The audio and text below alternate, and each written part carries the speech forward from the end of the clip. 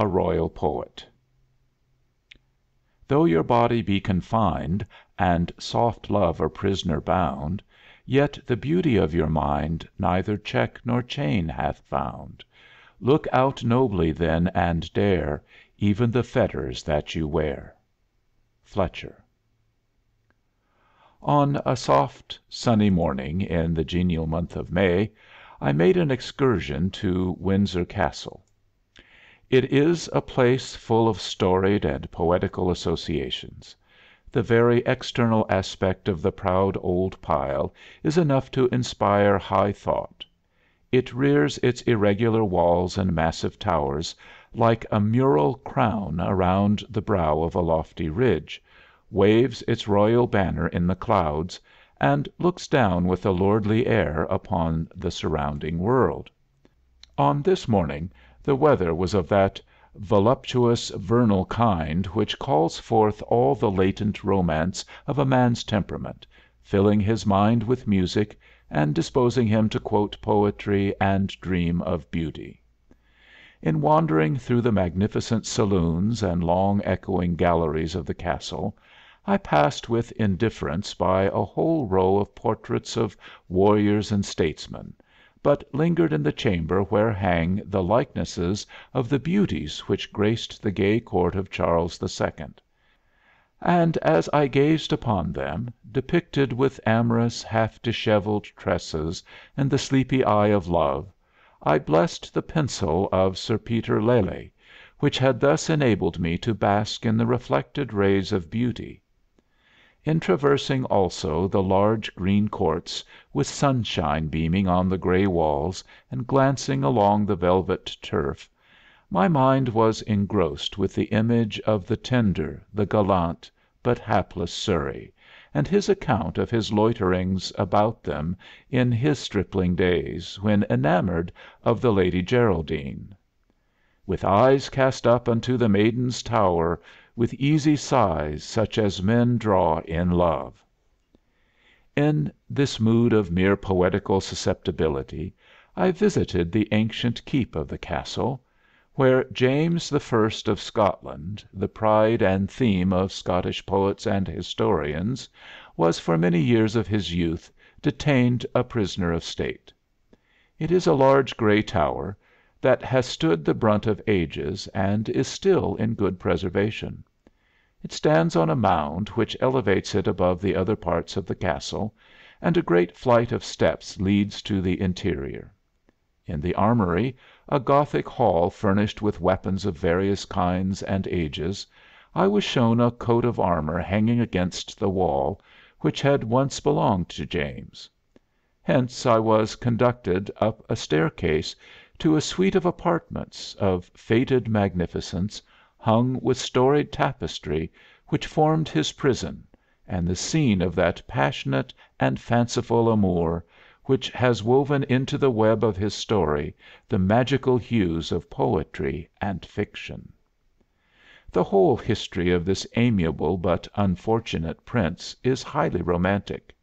At the tender age of 11 he was sent from home by his father, Robert III, and destined for the French court, to be reared under the eye of the French monarch, secure from the treachery and danger that surrounded the royal house of Scotland. It was his mishap in the course of his voyage to fall into the hands of the English, and he was detained prisoner by Henry IV, notwithstanding that a truce existed between the two countries. The intelligence of his capture, coming in the train of many sorrows and disasters, proved fatal to his unhappy father. The news, we are told, was brought to him while at supper, and did so overwhelm him with grief that he was almost ready to give up the ghost into the hands of the servants that attended him. But being carried to his bedchamber, he abstained from all food, and in 3 days died of hunger and grief at Rothsay. James was detained in captivity above 18 years, but though deprived of personal liberty, he was treated with the respect due to his rank.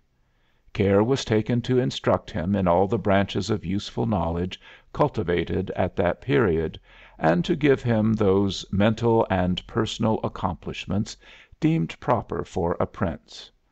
Perhaps in this respect his imprisonment was an advantage, as it enabled him to apply himself the more exclusively to his improvement, and quietly to imbibe that rich fund of knowledge and to cherish those elegant tastes which have given such a lustre to his memory. The picture drawn of him in early life by the Scottish historians is highly captivating, and seems rather the description of a hero of romance than of a character in real history. He was well learnt, we are told, to fight with the sword, to joust, to tourney, to wrestle, to sing and dance. He was an expert mediciner, right crafty in playing both of lute and harp, and sundry other instruments of music, and was expert in grammar, oratory, and poetry. With this combination of manly and delicate accomplishments fitting him to shine both in active and elegant life, and calculated to give him an intense relish for joyous existence, it must have been a severe trial, in an age of bustle and chivalry, to pass the springtime of his years in monotonous captivity. It was the good fortune of James, however, to be gifted with a powerful poetic fancy, and to be visited in his prison by the choicest inspirations of the muse. Some minds corrode and grow inactive under the loss of personal liberty; others grow morbid and irritable. But it is the nature of the poet to become tender and imaginative in the loneliness of confinement. He banquets upon the honey of his own thoughts, and, like the captive bird, pours forth his soul in melody. Have you not seen the nightingale, a pilgrim cooped into a cage, how doth she chant her wonted tale, in that her lonely hermitage? Even there her charming melody doth prove, that all her boughs are trees, her cage a grove.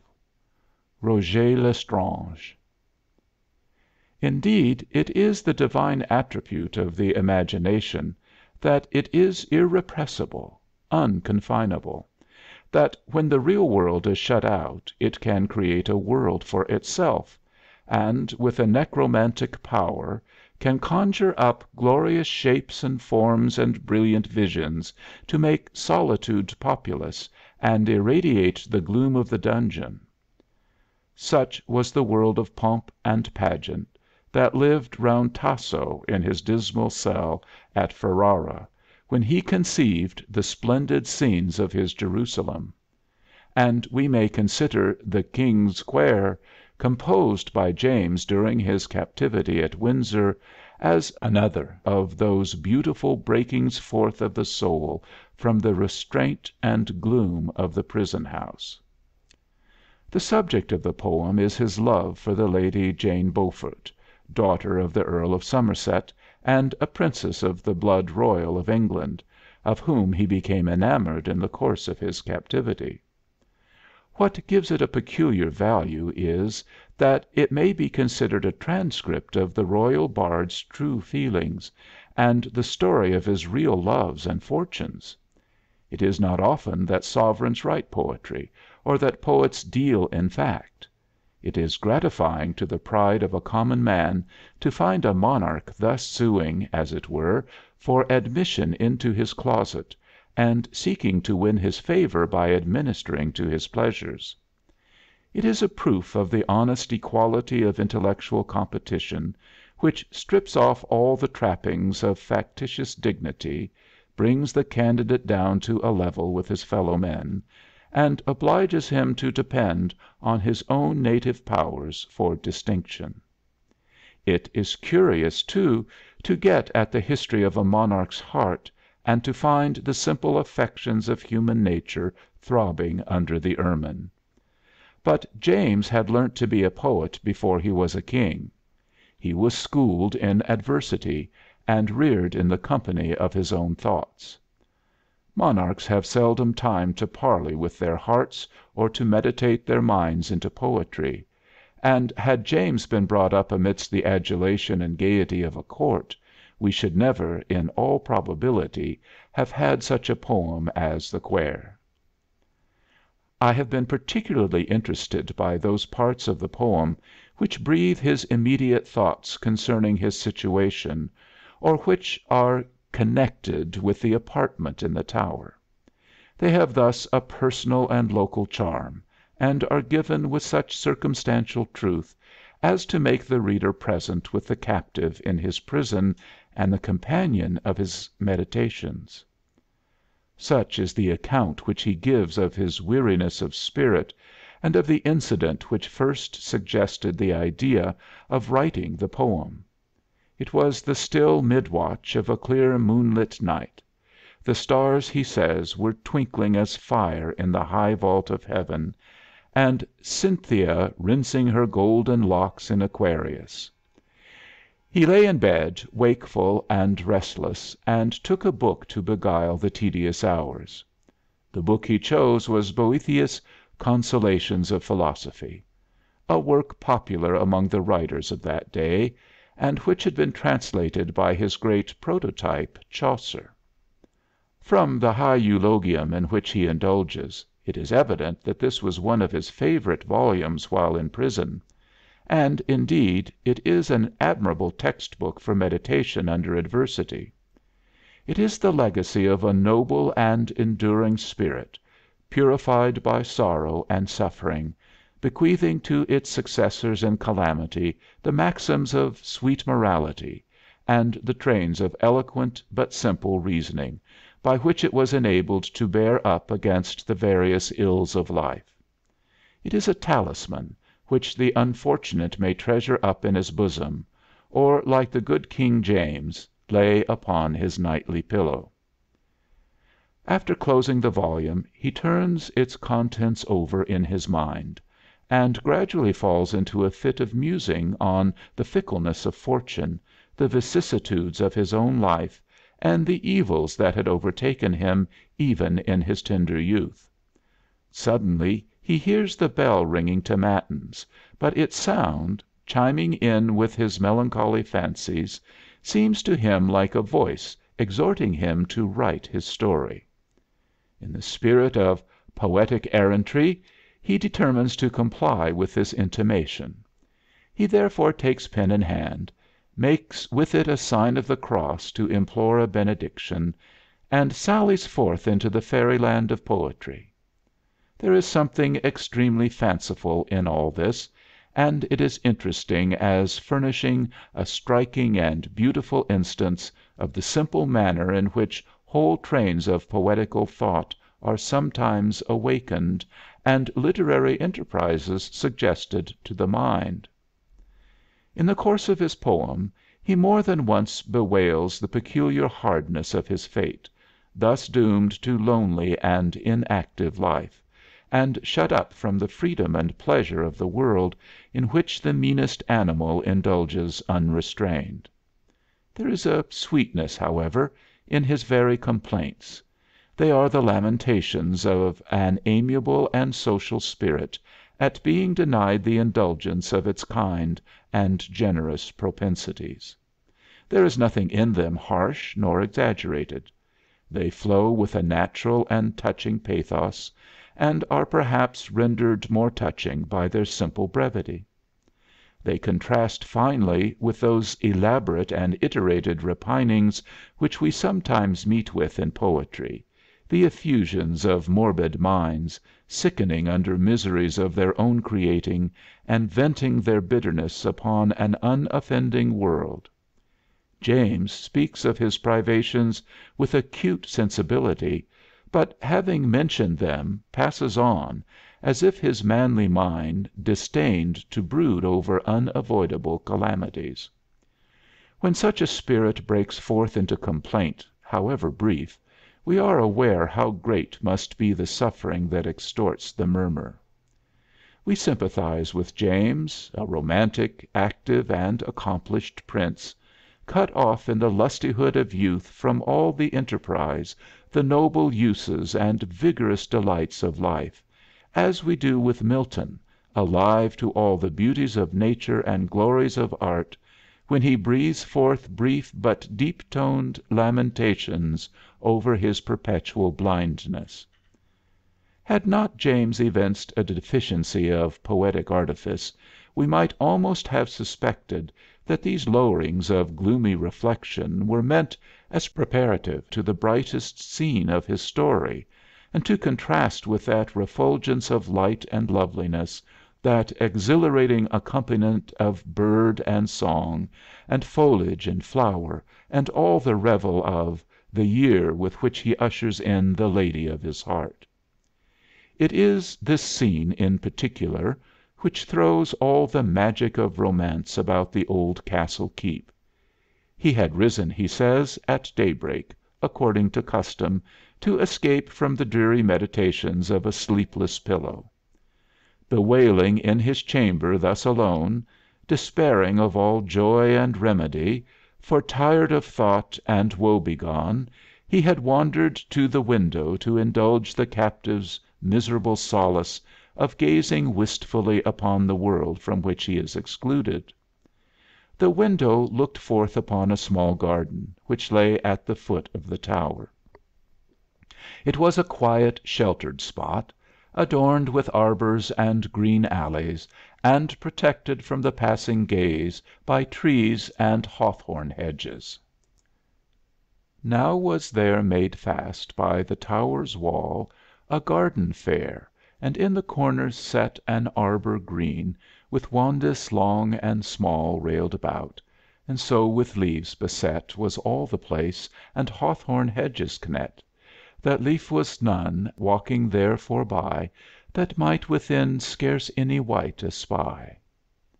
So thick the branches and the leaves green beshaded all the alleys that there were, and midst of every arbor might be seen the sharp green sweet juniper, growing so fair with branches here and there, that as it seemed to a leaf without, the boughs did spread the arbor all about.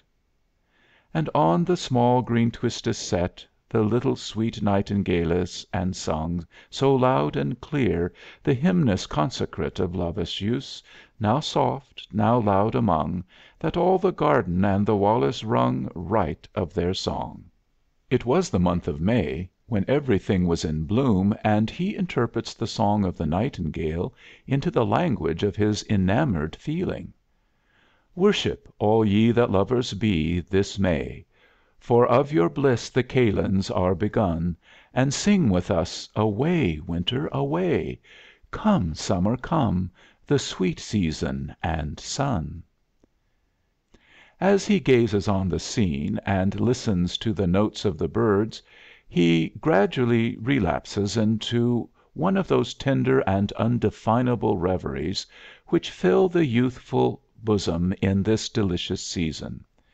He wonders what this love may be of which he has so often read, and which thus seemed breathed forth in the quickening breath of May, and melting all nature into ecstasy and song. If it really be so great a felicity, and if it be a boon thus generally dispensed to the most insignificant beings, why is he alone cut off from its enjoyments? Oft would I think, O Lord, what may this be, that love is of such noble might and kind, loving his folk and such prosperity, is it of him, as we in books do find? May he our heartes setten and unbind? Hath he upon our heartes such mastery, or is all this but feigned fantasy? For gif he be of so great excellence, that he of every wight hath care and charge, what have I guilt to him or done offence, that I am thralled and birdies go at large? In the midst of his musings, as he casts his eye downward, he beholds the fairest and freshest young flower that ever he had seen. It is the lovely Lady Jane, walking in the garden to enjoy the beauty of that fresh May morrow. Breaking thus suddenly upon his sight in a moment of loneliness and excited susceptibility, she at once captivates the fancy of the romantic prince, and becomes the object of his wandering wishes, the sovereign of his ideal world. There is, in this charming scene, an evident resemblance to the early part of Chaucer's Knight's Tale, where Palamon and Arcite fall in love with Emilia, whom they see walking in the garden of their prison. Perhaps the similarity of the actual fact to the incident which he had read in Chaucer may have induced James to dwell on it in his poem. His description of the Lady Jane is given in the picturesque and minute manner of his master, and being doubtless taken from the life, is a perfect portrait of a beauty of that day.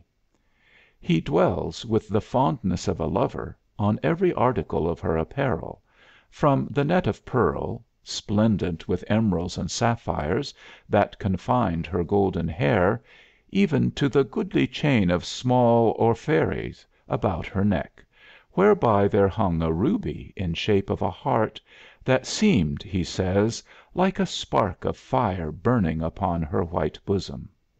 Her dress of white tissue was looped up to enable her to walk with more freedom.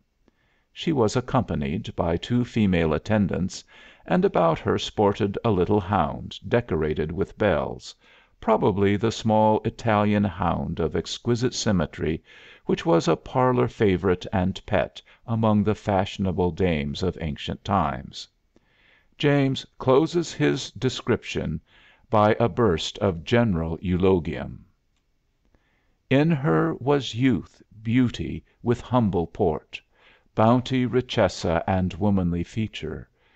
God better knows than my pen can report, wisdom, largesse, estate, and cunning sure, in every point so guided her measure, in word, in deed, in shape, in countenance, that nature might no more her child advance.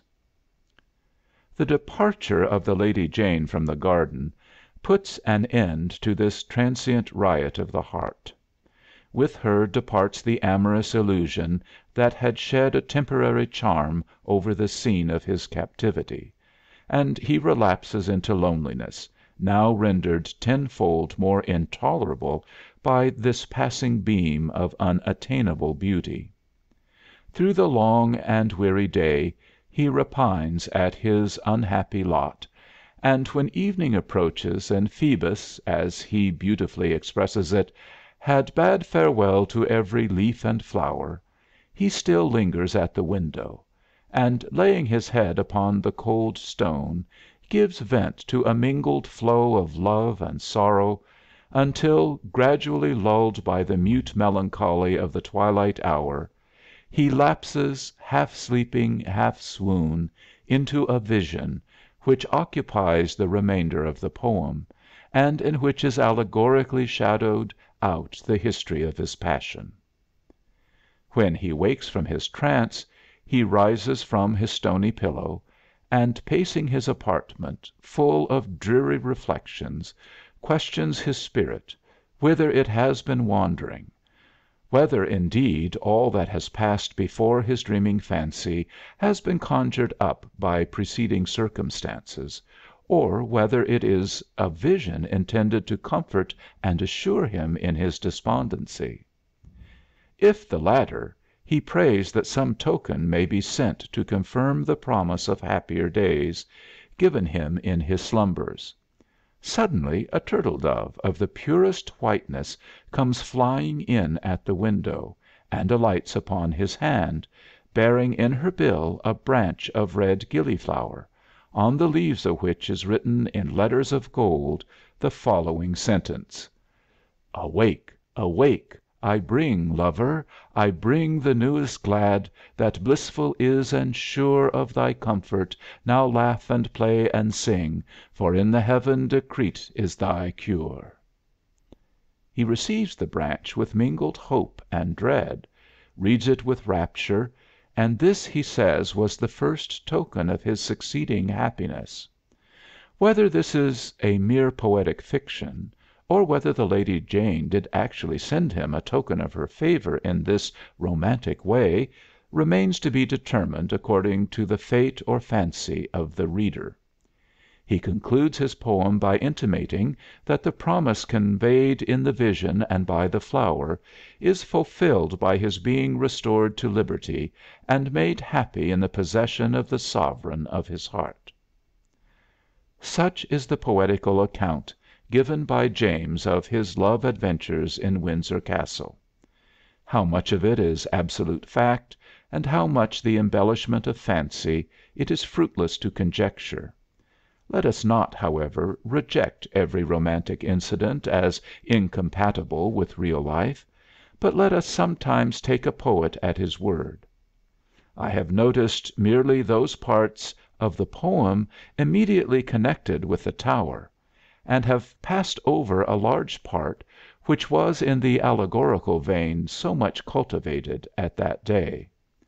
The language, of course, is quaint and antiquated, so that the beauty of many of its golden phrases will scarcely be perceived at the present day, but it is impossible not to be charmed with the genuine sentiment, the delightful artlessness and urbanity, which prevail throughout it.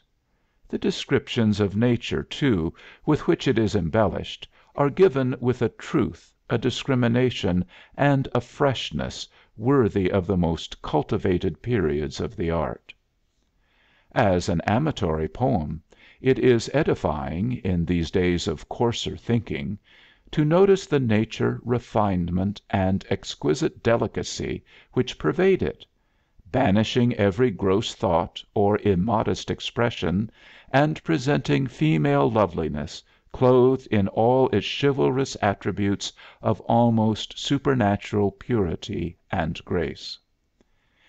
James flourished nearly about the time of Chaucer and Gower, and was evidently an admirer and studier of their writings.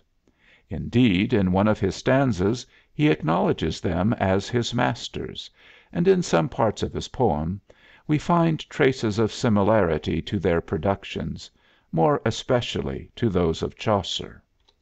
There are always, however, general features of resemblance in the works of contemporary authors, which are not so much borrowed from each other as from the times.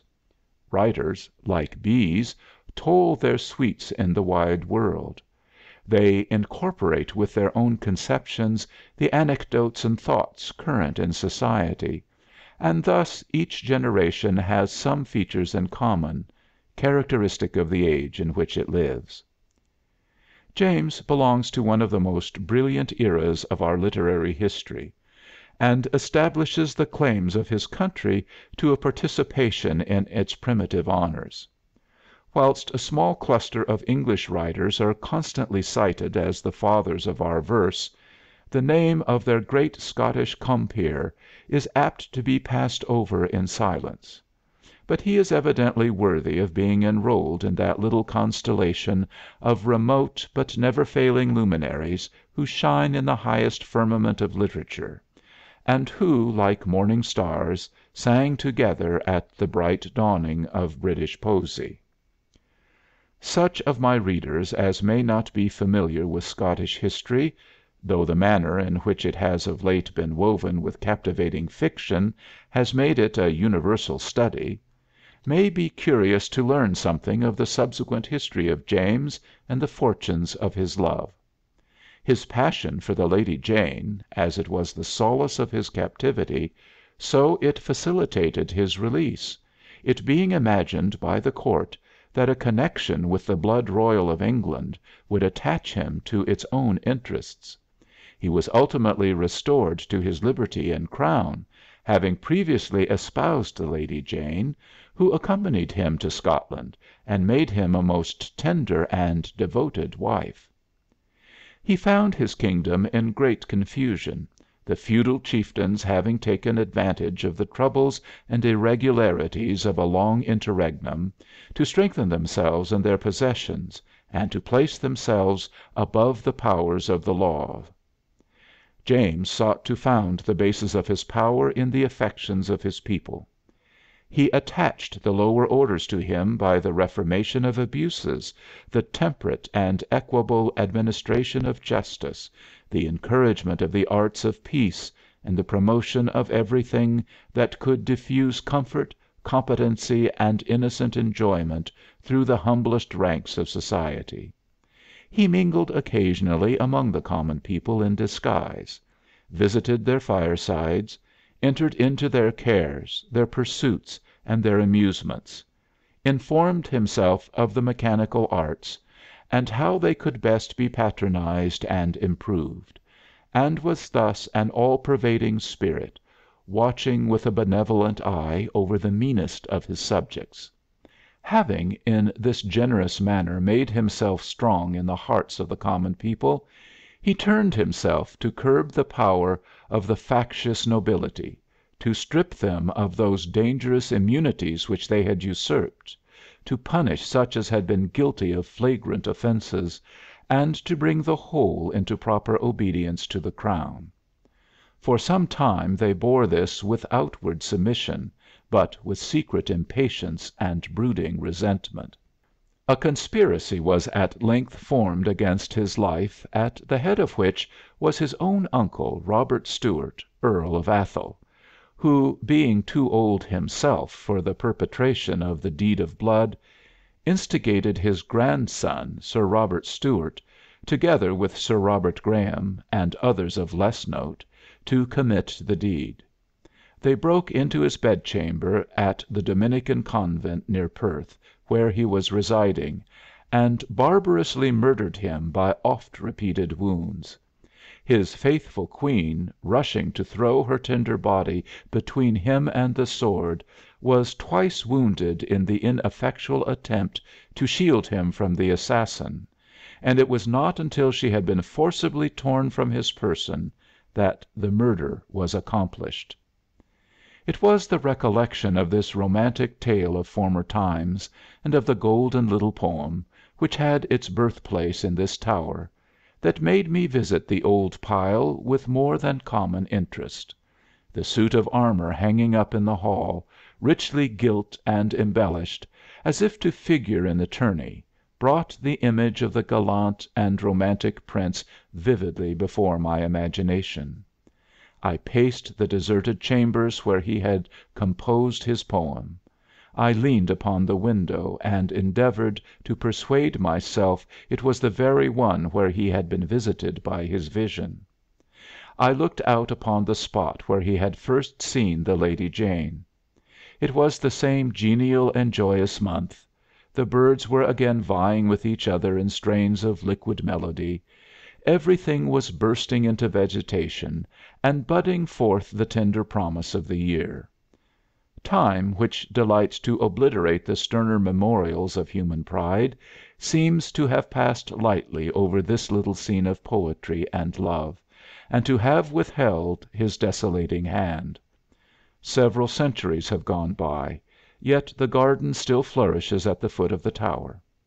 It occupies what was once the moat of the keep, and though some parts have been separated by dividing walls, yet others have still their arbors and shaded walks, as in the days of James, and the whole is sheltered, blooming, and retired.